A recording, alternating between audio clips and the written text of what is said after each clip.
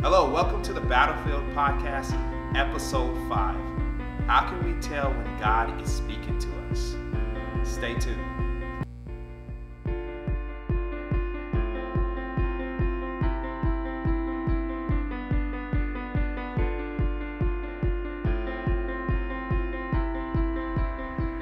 Hello, my friends. Welcome back to the Battlefield, and today we have a great topic for you.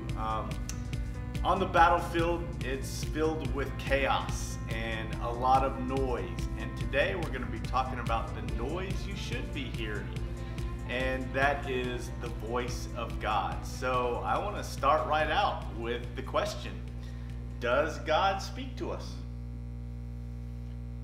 Well, I mean, according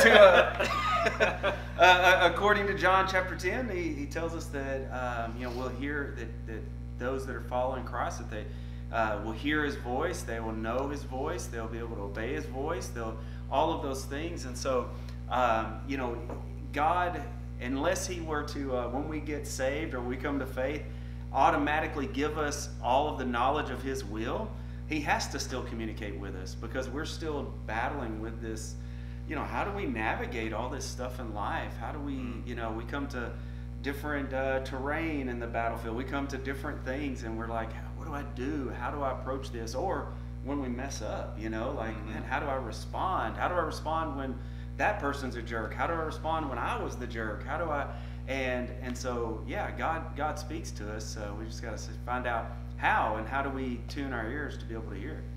Yeah, I believe God speaks to us too on different levels in our walk too. He meets us where we're at. Just like Jesus did in the Bible. He always met you. He didn't overload you with anything, because that's part of love and compassion, right? To not try to put anybody in any situation that they're not ready for, they're not prepared for. And our Father is the expert at doing that. It just recalls me, like we said, David and Goliath. Everybody knows that story, but people don't realize that God put him against a bear and a lion first. So He actually prepared him for that. So when he was walking to the battle and everybody else was looking at Goliath's size and, how could you, blah, blah, blah, they didn't realize, and maybe he didn't even realize it, that God had already prepared him. And that's where his confidence come from. You know what I mean? So He does the same things with us. So most of the times when God is talking to us, we need to realize, okay, what is He saying to me? Because a lot of times we ask that question because we want Him to do some type of quick fix, yes, right now, like, oh, God's not talking to me because this problem wasn't solved, right? Well, it's probably because you're looking at this problem, and the problem was the problem that caused that problem, you know what I mean? And He's talking to you on that level. And I think that is part of the problem, the way we need to really look at ourselves and see how did I get here, and what am I really asking God to do for me? So is it an audible voice? Is it a scruffy guy in a camel hair shirt eating crickets coming out of the desert? Is it my conscience? How do we know? How does He speak to us? How do we know? I believe you. I know that God speaks to you without a shadow of a doubt. But how? Okay. So okay, I get that. I think that there's lots of competing voices today. So kind of go on to that. Good. There's a lot of competing voices as to what's right, what we should be doing. So we've got our modern day mantras of things like YOLO and follow your heart and just be you, those types of things. But we see that a lot of those lead down some really dangerous paths, because if we really operate in our life with a disregard for anyone else, man, that's a selfish road. That's a lonely road. In Romans 12:1-2, one of the things it tells us is that we can have our minds transformed and know the will of God. So that's what I think we're normally asking is that, what's God's will for me? And so there's a few ways that God's done that, and I think that God can choose to reveal Himself any way that He chooses. But He's chosen certain ways to reveal Himself, so I think there are some things that we've got to, look for to hear the Word of God. One of them is to be in the Word of God, right? So through Scripture, because there's some things that God doesn't have to repeat. See, we keep asking God sometimes to repeat some things that He's like, I've already kind of solidified that one. You know, so like, you don't need to pray if it's God's will whether you should have an affair or not. The answer is no. He's already answered that, right? Yeah. You know, but it's that thing where we get into the Word of God. That's part of how we hear the voice of God. There's a song, it's called Enough, and one of the things it says in it says, don't tell me God is silent when your Bible is closed. Yes. Right? And that's Ouch. such a powerful thing. And so I think that we don't spend enough time, you know, digging in there to say, what has God already said? Instead of saying, God, say something new to me. We need to understand what He's already said, and that's how we get in the Word and dig into that. Yeah. So I've heard guys say, like, well, God doesn't speak to you unless you're saved. Oh. What do you think about that? I don't know if I believe that. I don't think I do that. not believe Yeah, I don't think God would do that. I think that, like He said, He died on the cross when we were yet sinners. You know what I'm saying? So His grace goes beyond our comprehension. So what we usually don't talk or give advice, especially to somebody we don't like, right? But God has to be different from us, like in a sense of His bounds and what He does, even without doing like creating the world, not huge things, but even on little things, he must be a totally different creature than us. So I think that He does talk to people who don't know Him, or even people who don't give Him credit for His love and His grace. So I agree. Recognizing His voice is different than Him actually speaking, because because He God uses. I mean, what Scripture says, He put the law in our hearts. That includes believers, unbelievers, everybody. That was put in within us. That's the reason that almost every civilization throughout history has had very similar moral codes. Yes, yeah. Because there was something underlying there that was just kind of built into, but my thing would be, if God doesn't speak to the unbeliever and it's the Holy Spirit that draws us to Christ for salvation, how would He ever draw us to Christ, right? Part of my story is that I was not raised in church at all. I had no influence from God, no biblical influence, no spiritual influence whatsoever. This is a quick plug for our website, because you can go on our website and hear our testimonies. Yes. So jump over there real quick and you can hear our stories. Part of my story is I was not raised in church. But now, looking back on my life from my earliest memories, I can see the influence of God in my life and how He began shaping my life at a very early age. I just did not know it was God until decades later, and I realized.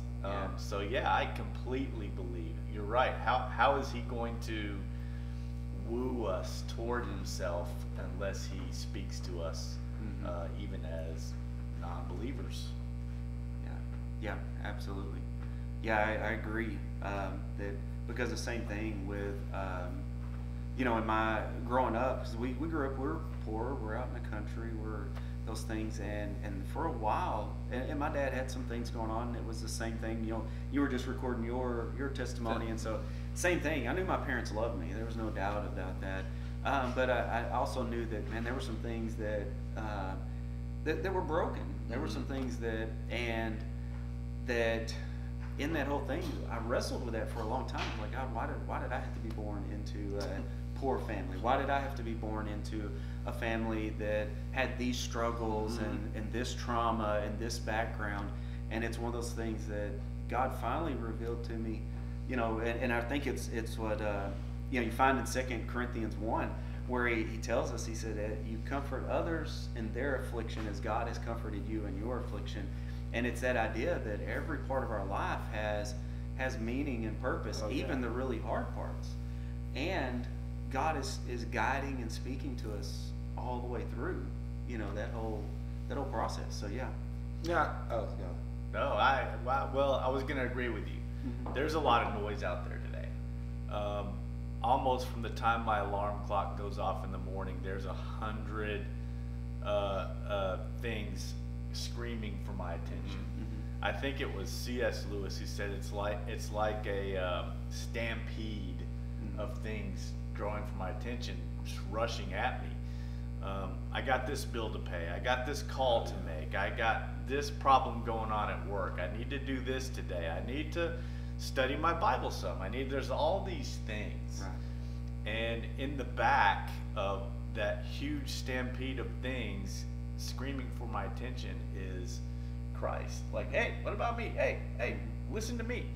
So with all of that noise, with all of that stuff screaming for our attention, plus I believe that every second of every day God is trying to reveal himself to us. Every second of every day. So out of all that noise, how do we pick out, oh, that's the voice of God. That's what I need to listen to. How do we distinguish that from all these other voices, all these other things? Character. I just looked over. God revealed to me that he has characteristics like us, right? He has certain characteristics that are his own, you know? Just like there's certain things that if you heard, oh, Chris did X, Y, and Z, you would be like, hold up, I know Chris's character. Right. And God does that same thing. That's like good. one of the main things is he's consistent, right? And then he also has, he wants us to love other people. He wants us to forgive even when we don't need to, when we feel like we shouldn't forgive. So there's certain things like that, and he doesn't put condemnation on us, right? He convicts us. So there's certain characteristics where you can almost line it up, like with is that God talking to me, you know? Through those type of things. And then I would even go as far as say about 9 times out of 10, when you hear God's voice, it's something you don't want to do. Yes. You know what I mean? Yeah. As far as it's something that's going to push you to almost do something that you don't feel like you could do, because with the way faith works is right. We have to go into this unknown almost in order to tap into God, right? So most of the time, and just to be honest, most of the time when I've heard God's voice, it was something that I was kind of mulling over. Should I do X, Y, and Z? And then I laid out everything on the table, and I'm not even kidding, like I say 9 times out of 10, but 10 times out of 10 it was the one thing that I knew. You kind of know what you need to do, but you didn't want to go there because you couldn't see it. Yeah. You couldn't see the outcome. So a lot of the times that's how I know God's voice, because I lay it up. Okay, is it consistent? Is it pushing me towards something that's going to not only make me better, but push my wife, because now we're one. Push my kids. You know, no matter what other area of it is, even if it's like working out, or it's something that doesn't necessarily directly correlate, but I know it's hard. I don't want to do it. But if I stay consistent in whatever it is, it'll push me towards not only pushing my wife, but my kids and myself. And then I can be a light to other people too. So that's kind of the way that I recognize when God is talking to me. I line it up against those. When we're talking about hearing the voice of God, we're talking about spiritual things. And when we're trying to tap into spiritual things, I think we would all agree that there's good spiritual influences and there's very bad spiritual influences. There is 2 sides to that world. And I think right off the bat, you cannot trust everything that's spiritual. That's right. I mean, do we need cards? Do we need crystals? Do we need, how do we, there's a lot of people who tap into spiritual things and think that it's God or say that it's God. And one of the main things I like what you said is God never goes against himself. Yeah. He's not going to tell you anything that's not, Well, line it up with scripture.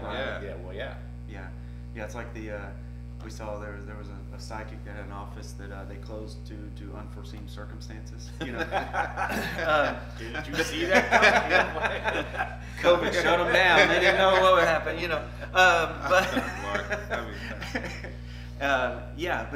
So we have to realize that there are supernatural powers. There's a spiritual reality, a spiritual world going on.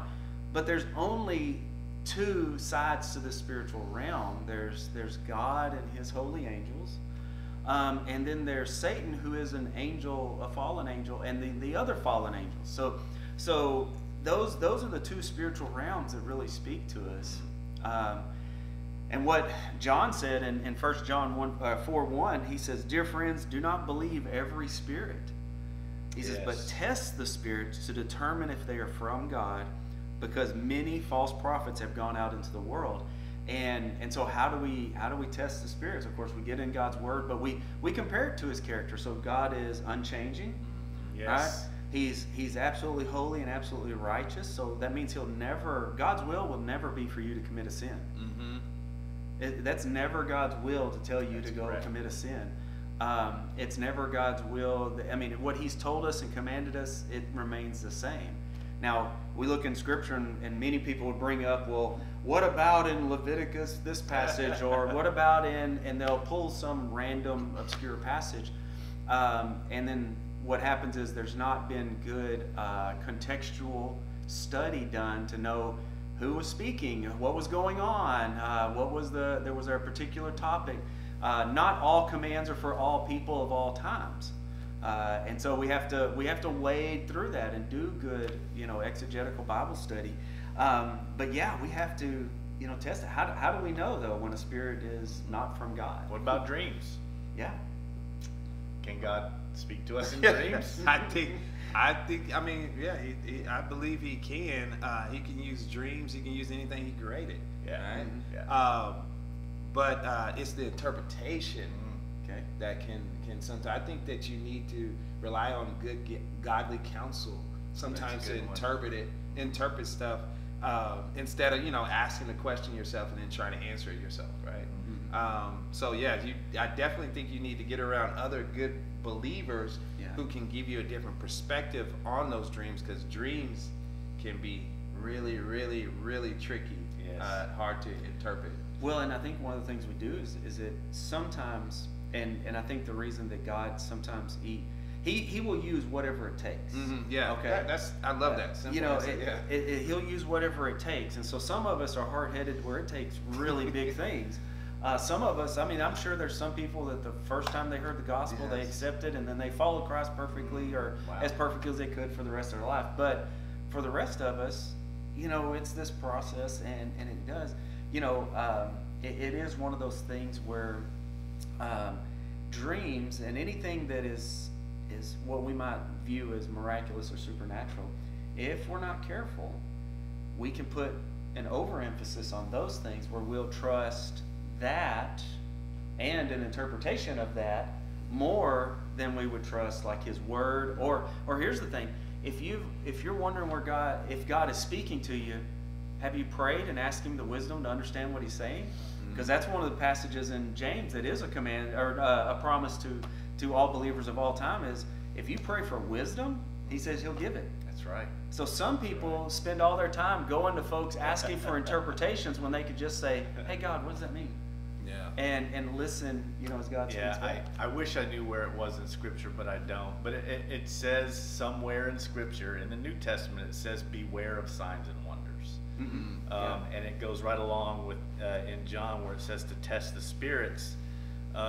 But one of the main things, and Chris, I think you said it, is Scripture. Man, anytime God is not a God of confusion. No. Anytime you're confused, especially about what you're hearing from God, you can find, if not the answer, then a solid direction toward the answer in Scripture. Which means you've got to have a vital, habit of reading Scripture. Mm-hmm. Yes, sometimes it's difficult to understand, but I like that the Bible says it's a living thing. Mm-hmm. It changes when you read it. Sometimes this might mean something, sometimes it may not.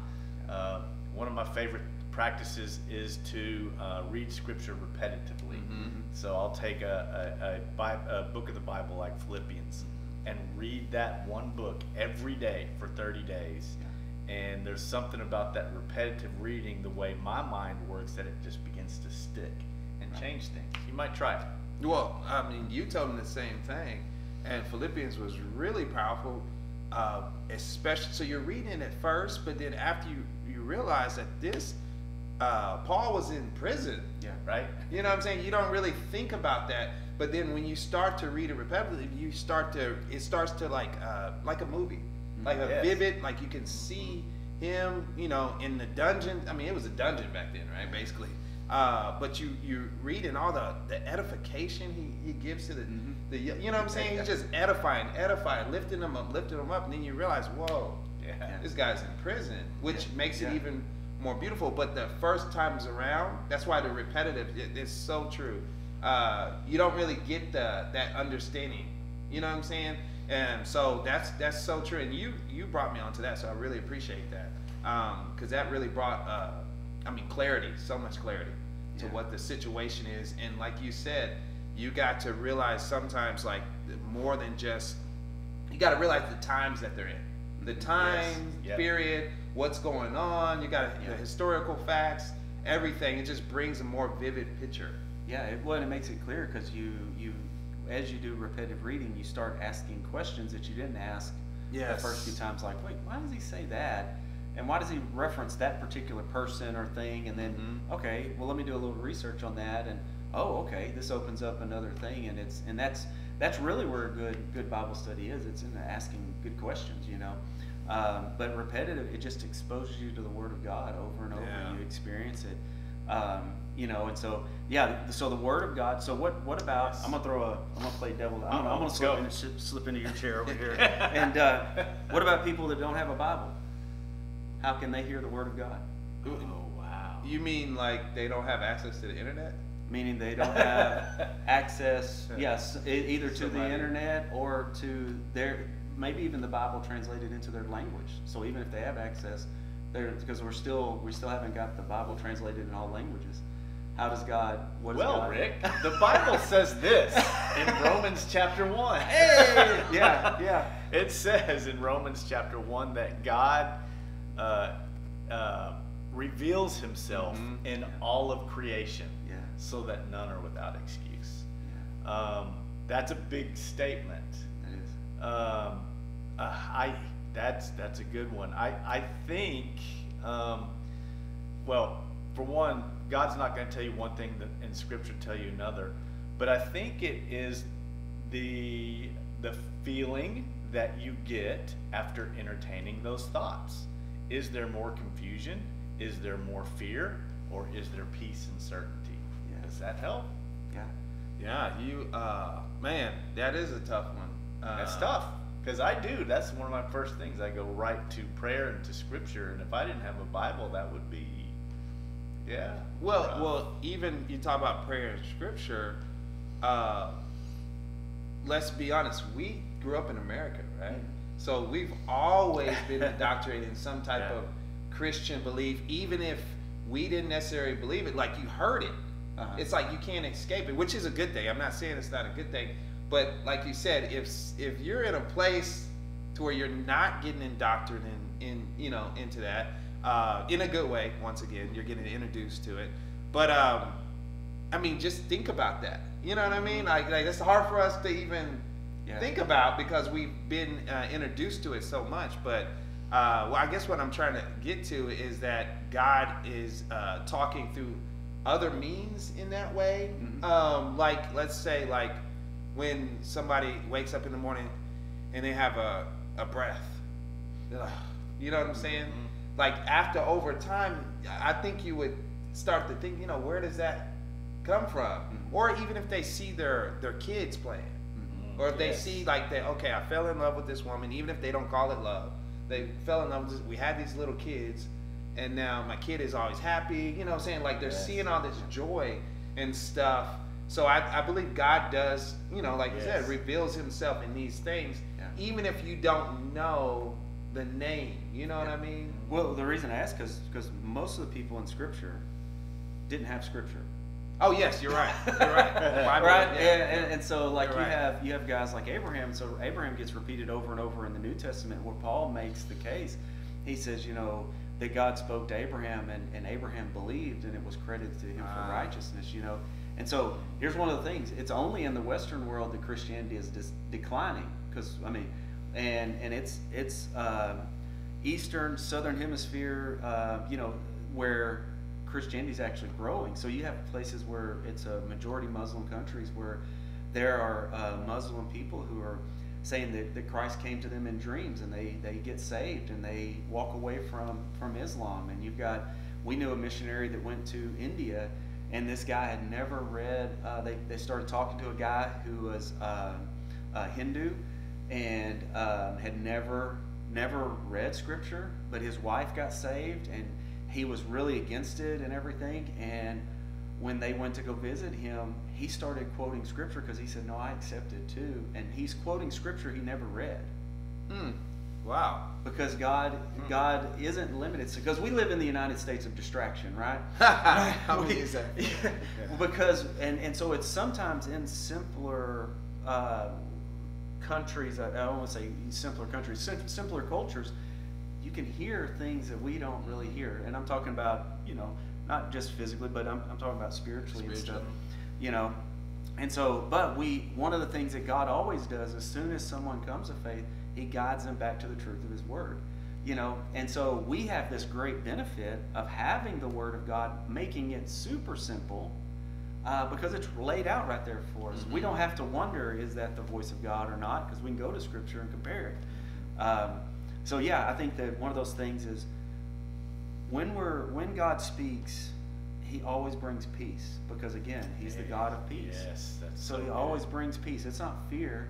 It's contentment and resting, knowing that what he's telling you to do is the right thing, whereas Satan rushes us and wants to force us into these quick decisions that are fear-induced rather than peace-induced, and all of these things. And so one of the things I always tell people, and we have a very similar thing, but I always use 4 things. There's 4 ways or 4 testimonies that you can know whether God's speaking to you or not. One is, what's God laying on your heart? So that's part of it. So what's the Spirit, especially if you're a believer, you have the Holy Spirit living within you already. So what's the Spirit revealing to you inwardly, right? And so you have the inward testimony of the Holy Spirit. You then look at the Word of God. What has God revealed to you through Scripture? But then you have mature believers, that are honest. I think it's key to, when we say mature, it's not meaning someone who seems to always have it together, but it's someone who's honest about their walk. Oh man, yeah. Because we got a lot of people. Every church says they're a Bible-believing church. Every pastor says he's following God and spending all this time, but yet we see churches and pastors falling all over the place. Yes. And we're seeing now, with, of course, with social media and stuff, we see some weird practices that some of these churches have that aren't scriptural, but yet they believe they're Bible-believing churches, right? But you go to a mature believer, and this is where discipleship and trusting church, this is where you get those trusting relationships really help. And so you have the inner testimony of the Spirit, testimony through Scripture as you read it, and then testimony of other mature believers in the church. And then you have, what doors does God start opening and closing? Like, there are times where God has opened doors that it didn't make any sense, where people approached me about stuff and like, hey, would you want to do this? And then there's other doors that felt like I should have been open that just closed for no reason, and so there's all of those things going on simultaneously. And if we're really seeking the Word of God, we're going to explore every one of those. Yeah. I believe, man, key, because the Bible is a big, scary book with so many pages and so many directions, an Old Testament, a New Testament, and so many prophets, and so it's hard to sometimes even know where to go in Scripture, and sometimes, depending on what's going on in your life, the voice of God can be kind of crazy sounding. So, man, ask somebody. Yes. Ask somebody, get some help, and from somebody who knows. Somebody who knows Scripture. Ask a pastor. Ask a friend who goes to church. Ask somebody. Get some help. because sometimes they can help you see through the fog. I mean, that happened all the time in Scripture. There are times in Scripture where Jesus himself goes away to talk to his dad about what's going on, to pray. And so, yeah, get some help. Ask somebody. And they will get you on the right track. So, yeah, definitely talk to other people, good people. Yeah, right people. Good Bad counsel. people can bring you down. So, Yeah. what about these people that come to you and say, "Hey, Dr. Nichols, God has told me this for you to do."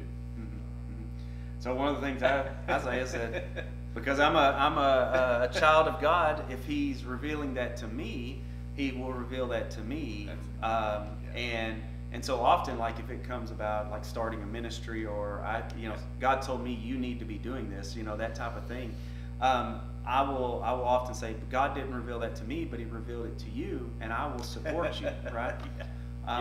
And that's a wonderful way, because I think those times it's often out of fear that people will kind of like, oh, let's go get the professional Christian to instead. But the reality is we're all as believers, we are have equal access and connection to God, because you're as close to God as you want to be. That's the reality. You're as close to God as you want to be. But it's real easy to fall in love with religion and rituals and other things that kind of keep God at arm's distance, but you do what you think will appease him. And we kind of start to make God this totem pole that we're just trying to say, hey, don't kill my family, and I'll do things that, like that. And instead of, man, you're a loving God. I want to be as close to you as I can. I want to, and it's that phrase that, or that saying that says, when you mess up, you kind of have two views of God. One is, oh no, I messed up. I can't tell my dad because he's going to kill me. And the other is, oh no, I messed up. I've got to tell my dad so he can help me. He's going to know what to do. We kind of have that two views of God. We either, when we see ourselves slipping away into things we know we shouldn't be doing, we either run from him or we run to him. Yes. But yeah, I think that when somebody has a word for you, one of the things I always tell them is if that's what God wants me to do, ask him to reveal it to me, because I'm asking him to reveal it to me. Yeah. And I think that goes with that comfortability that God revealed to me earlier. Like you said, like you're God is gonna have you, if he's revealing that to you and then you push it off to somebody else, that just confirms even more that it was really meant for you, and you can ask for help, because evidently they put Dr. Nichols in there. God put Dr. Nichols in his life, whoever asking the question, and to there, but they resort, oh no, this was meant for him. No, I like how you said professional Christians. People do look at people like that just because you surrendered more, and they see the fruits of God, and then they resort to, oh, he's much better than me, when that's not the truth at all. So I think that if you're being pushed and you're being uncomfortable, that's most of the time God talking to you to, especially if you can see an outcome that's going to be 100% positive, right? So I think that's a good way to just kind of have them look at, hey, no, I think that was meant for you. What I'm saying? I like that, Doc. Yeah. Well, what else we got on this subject? I don't think that God speaks to us in these big, long diatribes of these big paragraphs, books even, of direction. I think that anytime he moves in our lives, it's going to be quick and short. Yes, no, go here, do that. Speak to him, speak to her, read this. I think it's going to be something very, very short and sweet.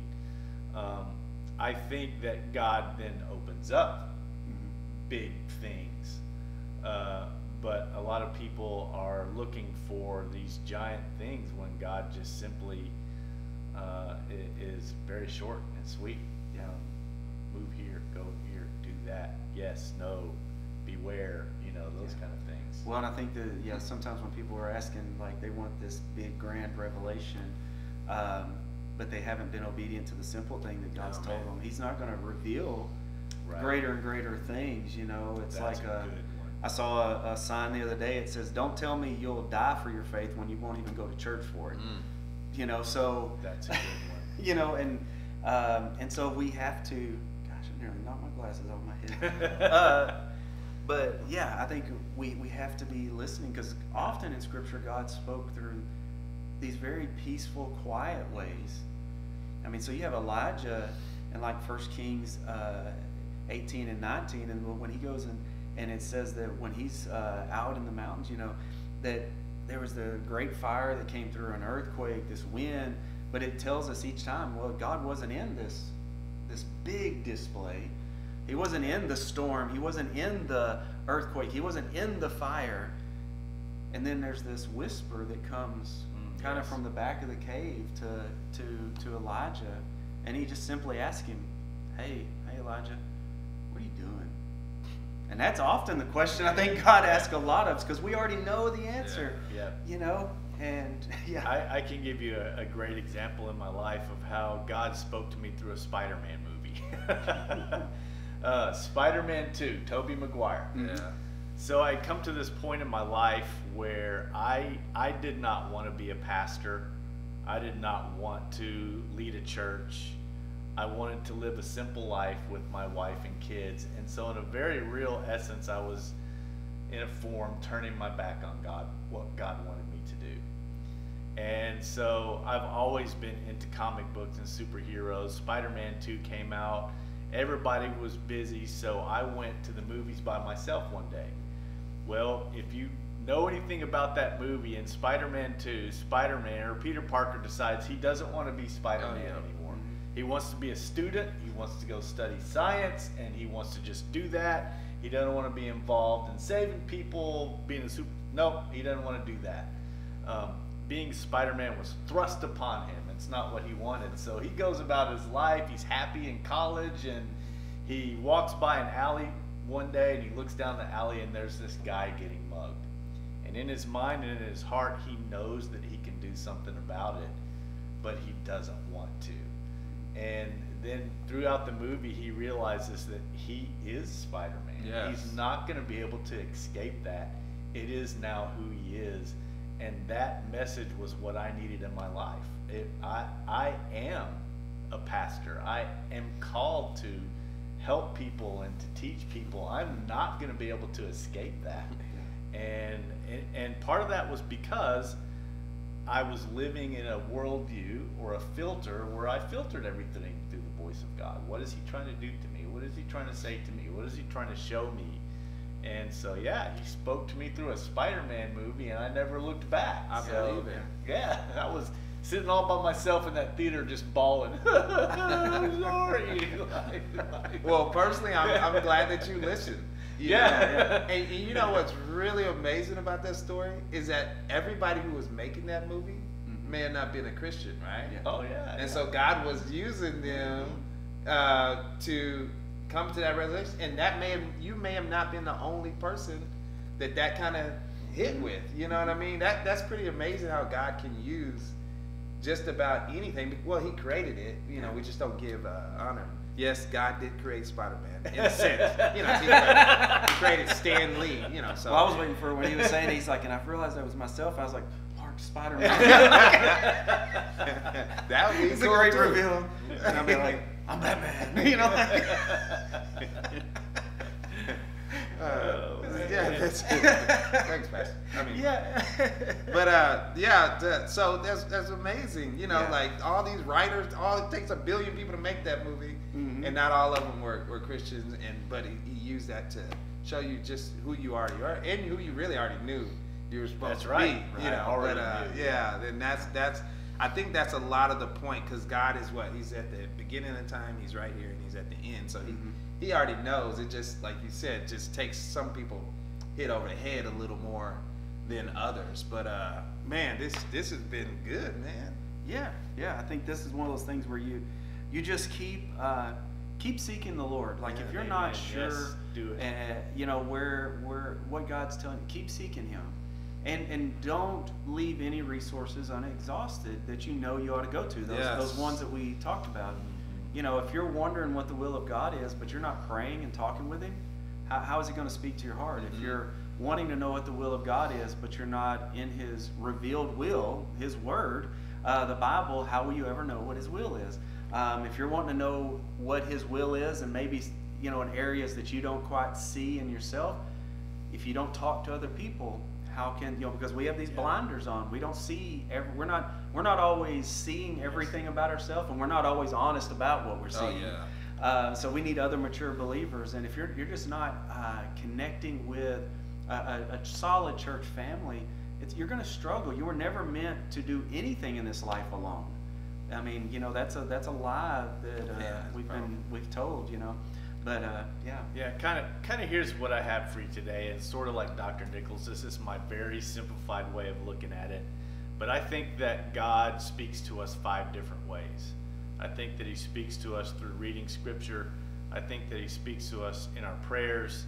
I think that he speaks to us through attending church. I think that he speaks to us through solid counsel, hanging out with good Christian people, and even other people that are good. But and I think that God speaks to us through the circumstances in life.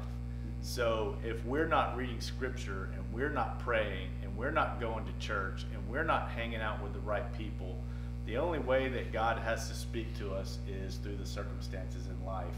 And they are probably not going to be the best if he's trying to get our attention. So something bad happens, we begin to pray, we start reading the scripture. It's like, I'll decide to go to church, maybe I'll ask so-and-so. The best thing we can do is try every day to keep those 5 avenues open for God to pour into us, and he does. And what I want to leave you with is, I almost hate to go there, but feelings. If you're feeling confused, if you're feeling fearful, that is never from God. If you're feeling peace and certainty, that is from God. So that's kind of a quick grading scale of what's going on in your heart. So, yeah. And just lastly, I love what you just talked about, the feelings too. But sometimes our feelings can also, how can I put this, can be misinterpreted through ourselves. So that's why it's good to bounce those feelings off of other people, because they can, we try to hide stuff like, oh, everything's okay, but we've had it, oh, we're thinking we're hiding things, and then your friends or family come in and say, hey, what's wrong? And you're like, what? How did you know something was wrong? So even when those feelings stay true, but also get that good counsel. Like, we can't stress that enough, how, like Dr. Nichols said, we weren't even meant to be alone. You know what I'm saying? We were meant to have this community. We were meant to have brothers and sisters in the battlefield with us. So rely on them. So when you have those feelings, be honest with yourself. I'm not feeling the best. Let me go to my trusted counsel. Don't just talk to anybody. You just don't want to talk to anybody, but go to your trusted counsel and rely on them. Be truthful with yourself first, then be truthful, 100% truthful with them. Find a couple people you can be 100% truthful. And I know that's hard to do because, people will hurt you sometime, right? But there are people out there. And then also come to the battlefield. Check us out. Ask us questions. YouTube channel, battlefield.co. Website, battlefield.co, and just join us. We're here. We want to help you. This is what we're doing. And just until next time, just take our words of wisdom and rely on God. God is behind all this. Yes. This could not happen without God, and that takes reading your Bible too, getting that word. So until next time, we love you. We thank you for joining us, and we'll see you on the battlefield.